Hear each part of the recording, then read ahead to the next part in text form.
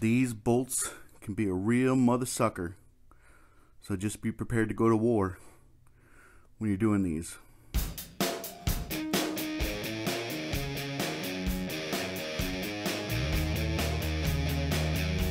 We're going to be infamous J-Series Honda V6 crankshaft pulley bolt. It's right there. So I'm always hesitant about filming these because I don't know if they're going to come off right away. Then I look like an idiot, and then sometimes they don't come off. Then you got to use heat, and you got to get a 1/2 inch or a 3/4 inch breaker bar to get it loose. So sometimes these are a hassle. Sometimes they come off really easy. Whenever I see, you know, guys taking these things off on YouTube, you know, for some reason they always come off really, really easily. So I don't get it. Maybe they break them loose and then go back and re-record and make it look like it's all easy peasy. But I know some of you guys watching are having difficulties with this thing right now. So we're going to tackle this together. First thing I'm going to do, I'm going to use a Lyle 19mm fat socket. See if I can get off this way. I'll put links down in the description below to all the stuff I use. Then I have my 1/2 inch Milwaukee gun right here. Love this thing. Love it. But let's see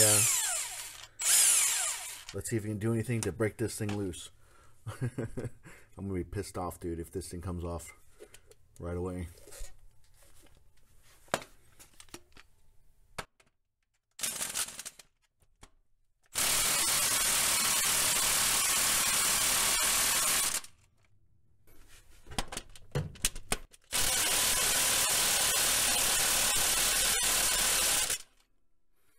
Got nothing, didn't do anything. So I'm going to apply some heat to this. Have a propane torch right here, put some heat on it, try to break the rust free on this bolt. The owner thinks that the time belt has never been changed. It's 160,000 miles.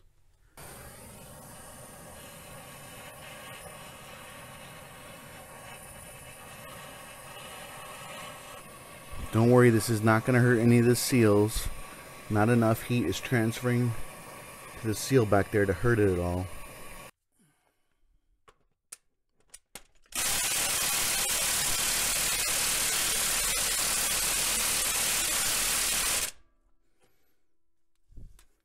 So it looks like it's going to be one of those stubborn ones. Alright, so I got a video for you guys. So next thing I'll do, I'll put some penetrating oil back behind the washer. Don't touch that, it's super hot right now. And then I'll get out my 3/4 inch breaker bar with my extensions with my 3/4 inch 19mm. Have the crankshaft pulley tool in place. I'll put a link in the description below. You can buy it on Amazon. And I have about, what, 8 inches, 9 inches, no longer than that, 10 inches, 3/8 breaker bar to a 3/8 19mm that's going right through the center of the crankshaft pulley tool. And I have on a 1/2 inch breaker bar down there against the floor. And I have it resting on a 3-ton floor jack. Okay, now I'll bring in my 3/8 or 3/4 inch breaker bar and put it right here and see if I can break it loose. Righty tighty, lefty loosey. When the bolt actually breaks, you'll hear a loud pop. You actually want the socket to be like a 45, so this is pointing up, and that way you can give you kind of a 45-degree angle when you're putting on the breaker bar. Okay, just repositioning it to a 45-degree angle. Make sure everything's in there. Okay, let's give it a shot.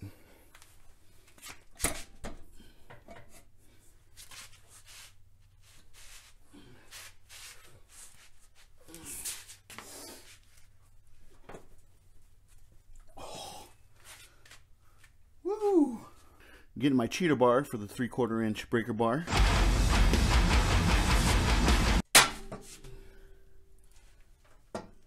That was it. It broke loose. Okay, let me show you this setup. So I have a 1/2 inch breaker bar locked into the lower control arm on the crankshaft pulley tool. Go into a 19mm 3/4 inch socket, and then I have extensions. Bring it down here onto a 3-ton floor jack. I have my 3/4 inch breaker bar. Put links to all this stuff in the description below. And then I have my, I don't know, 3-foot cheater bar. I found this in a field near my old house. and it's awesome. I was able to break it loose. So these bolts can be a real mother sucker. So just be prepared to go to war when you're doing these. But at least I got this one loose.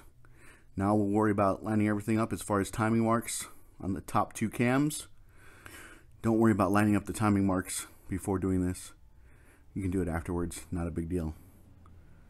I'll swing this back up this way to get it loose and pull the bolt out. There it is. The Honda J Series V6 crankshaft pulley bolt.